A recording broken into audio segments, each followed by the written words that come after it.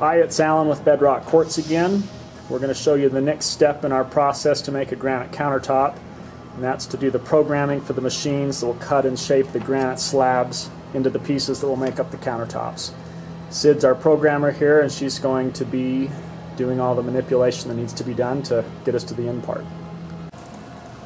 So part of the first thing Sid's doing is getting rid of all the extraneous information that doesn't need to be there for the machines. So we're getting rid of all the cabinet lines now, we're getting rid of the dimension lines, we're just getting down to the red outlines that represent the countertop sizes that we want to end up with.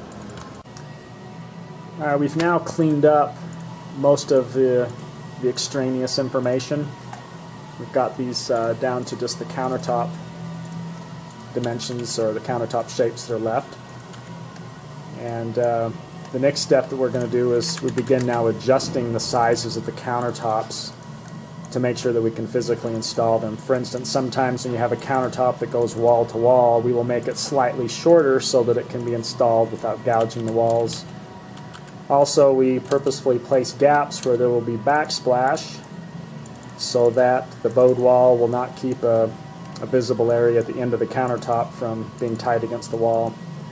The sizes of the pieces are also adjusted, increased in size really, so that we leave a little bit of room for the machine to remove some material and still end up with the proper finished size.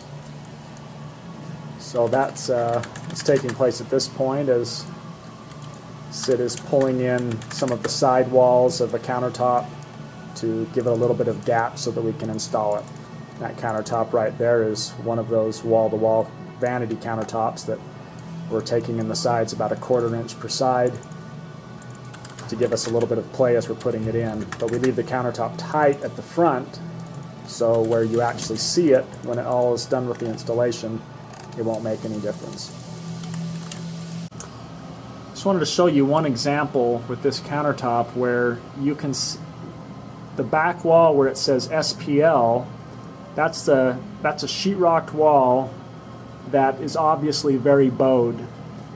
So houses, in theory, walls are supposed to be straight. In practice, they almost never are. This one's fairly extreme. It looks like it's probably out nearly 1/2 inch. But we make sure that we've got the countertop adjusted to fit that curvy wall. Now we're at a stage that we do a final squaring up of the piece so that we can make sure that we get our joint perpendicular to the finished edge of the countertop. There it is. Now it's 90 degrees exactly. Now we're at the stage where we've gone and got the sink opening, and we have these digitized in folders for the specific sink. This is a SeaTech LB100.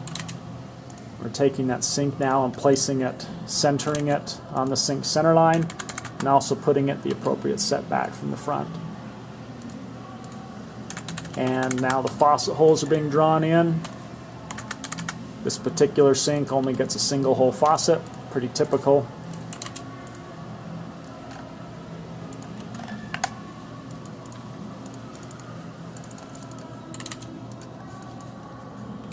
Alright, all of the sizing and adjusting has been done, and so these pieces are now their final size for the machines.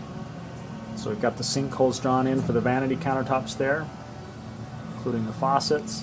Backsplashes are all there. The kitchen countertop there has the joint drawn into it, and the piece is separated for how we're going to build it. We're ready now to move on to the next step of doing the layout, taking these pieces and then nesting them onto the slab that they'll be cut from.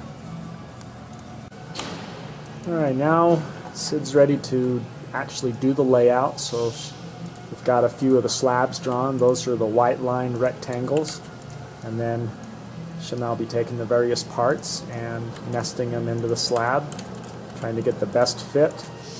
This particular material is called desert brown, and it doesn't have any veining or movement, so it really doesn't matter how we set up the pieces. If this were a piece of material that had a lot of veining or movement, then we would be carefully coordinating where the joints went so that the material would flow through the joints. But again, this material is a very consistent one, so we can just nest the pieces as best they'll fit.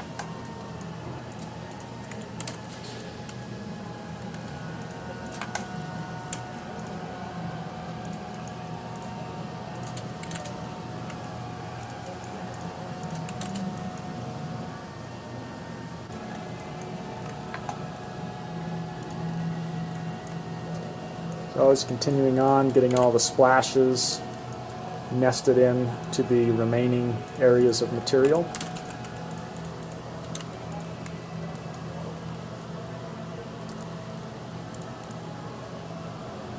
And it's looking like this is fitting in fairly snug.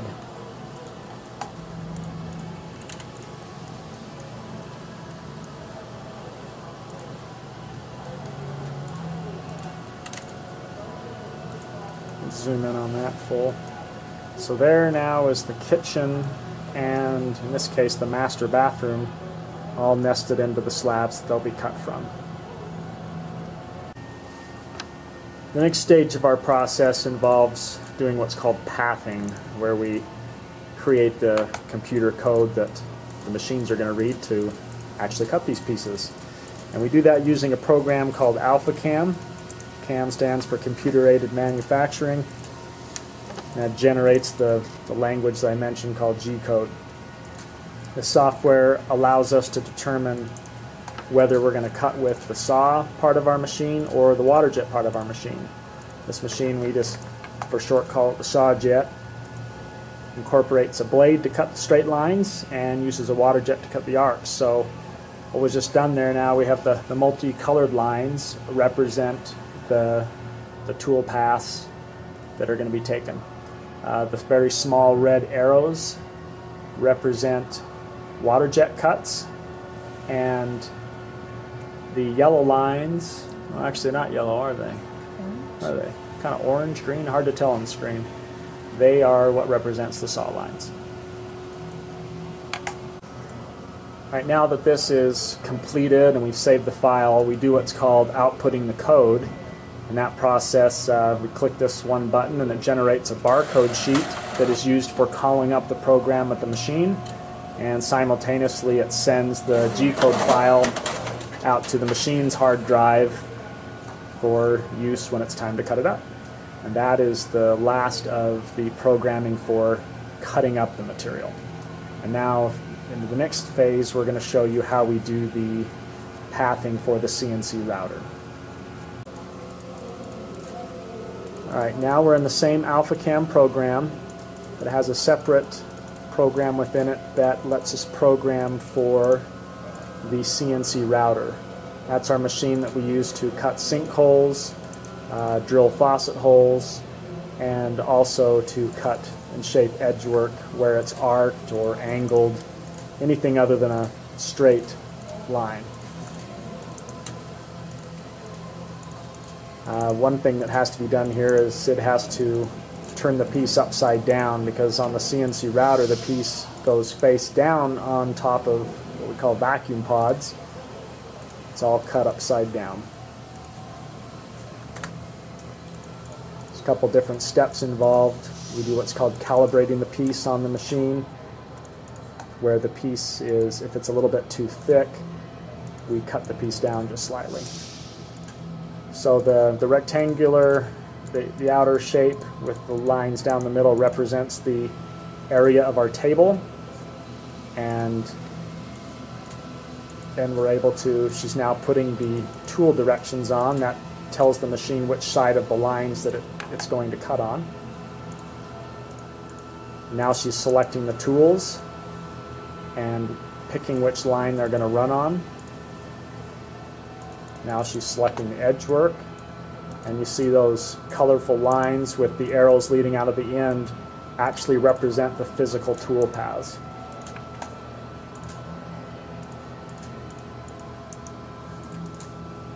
Now that's drilling the faucet hole.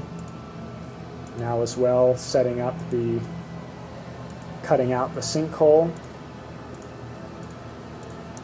And now doing the tool paths. Will you do a 3D simulation on that? This program has a pretty neat visualization, if I can say that right, where you can set it up to show you physically how the program will run. And it'll actually show you where the tools will run, which is what it's doing right now. It goes through each sequence. There's about 7 tools to finish an edge. Now it's showing going around the back side, running the joint, drilling the holes, cutting the sink out. It's kind of a really great help to make sure that it's been pathed right.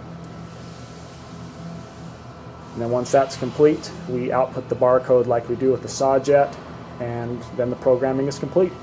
So thanks for watching this phase. We'll pick this up on the other end when it's time to actually cut and machine the pieces. Thanks for watching.